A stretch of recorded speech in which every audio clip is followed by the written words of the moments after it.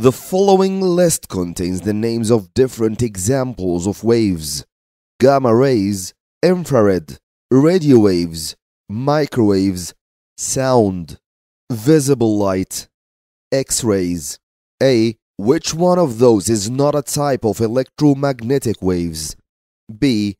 State the nature of the wave you have named in A.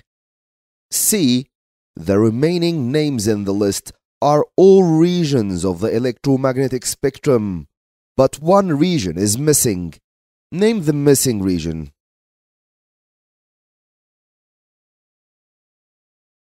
Most of the questions in this lesson, like dispersion, are direct and to the point.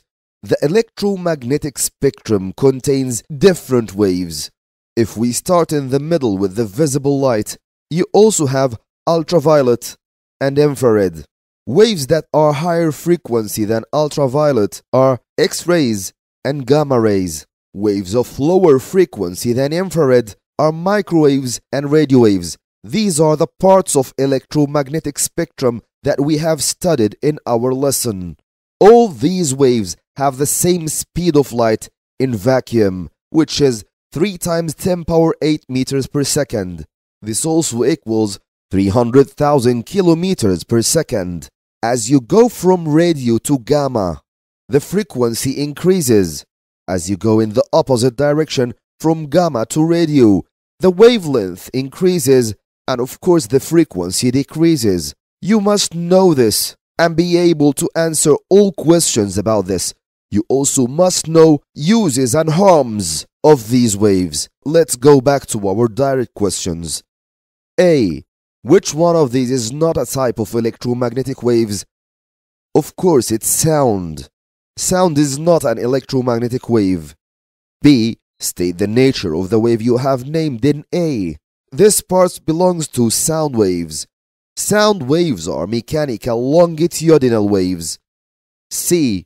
The remaining names in the list are all regions of the electromagnetic spectrum, but one region is missing. Name the missing region. That's why you need to memorize the parts of the electromagnetic spectrum, and you will see that the only part that is missing from above is ultraviolet.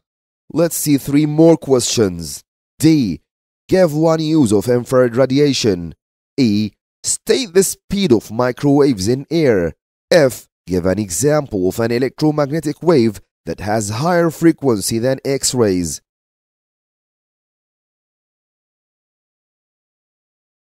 The more important than you answer these 3 questions is to realize what you have to do. So let's see question D. He wants a use of infrared radiation.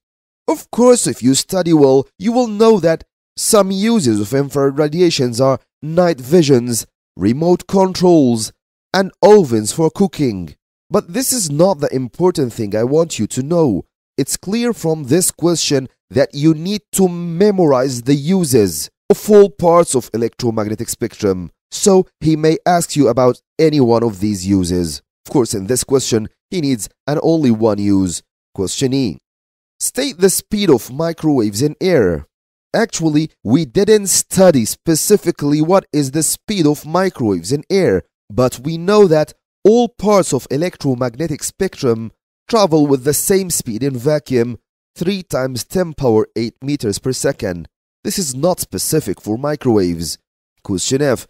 He wants an example of what is higher frequency than X-rays. Of course, gamma rays are higher frequency than X-rays. In this question, it's clear that you want to understand the order of electromagnetic waves in electromagnetic spectrum according to the increase or the decrease in frequency and wavelength. This is a simple and direct question. Each point for 1 mark, not more.